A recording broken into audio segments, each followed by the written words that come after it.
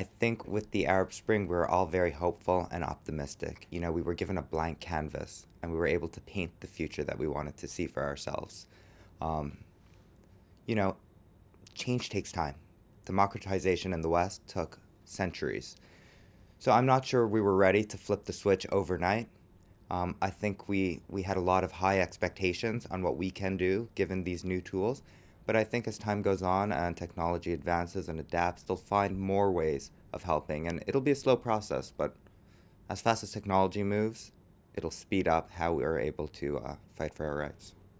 I was a child actor in Egypt. I became a spokesperson for top brands, a well-known model in the country.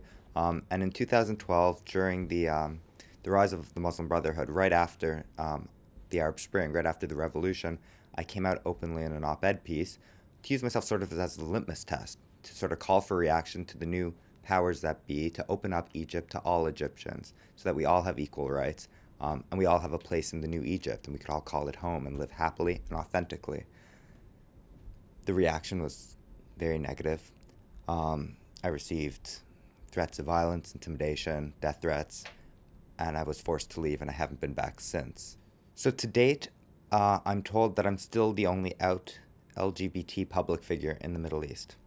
So I see my role as being two-faceted. The first is to maintain visibility, because I think it's important for LGBT youth to see a reflection of themselves on television. I grew up with a Western background. I watched television, and while I didn't have LGBT role models back in the Arab world, I did have shows like Will and Grace and Glee, and these characters and progressive plot lines taught me that I wasn't alone, that different isn't bad, and that there was a community out there, even if it was thousands of miles away, that loved and supported the real me, the invisible me. And so if I could play that role for other LGBT youth, that's a great thing, because they realize they're not alone. Storytelling is the wave of the future. That's the way people get introduced to the community, put away their preconceived notions. Studies have shown that there's two ways to accelerate acceptance and to grow acceptance. And the first way was people knowing people that were LGBT. If they knew someone, they were more likely to accept them. And the rates of that have grown in the United States and in the West as there's been a 30 years collective coming out experience. Storytelling for so long, messaging was in the hand of a centralized source, the government. Nothing else got out there.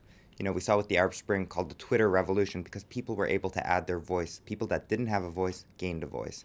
And now with this new media, with social media, with Twitter, people have a voice. They're able to communicate. They're able to find other like-minded people, and they're able to have these conversations. And that's what's really going to cause change. It's interesting, though, because, while a lot of people don't have roofs on their home in Egypt, most people have satellite dishes. So some of these words and images are making it through to people's television screens. Not enough. And it would be great if, internet could expand its presence, if everyone had access to free internet, and if people could access all of these great role models, these progressive plot lines, characters, and see a reflection of themselves.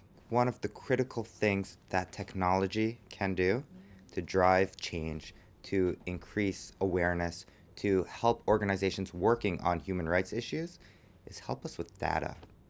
There's no way to move forward if we don't know what's happening. And now we can access so many more people with online polls and surveys and gain information on attitudes and behaviors to understand what we're working with, how we can change, and how we can target that change to specific places.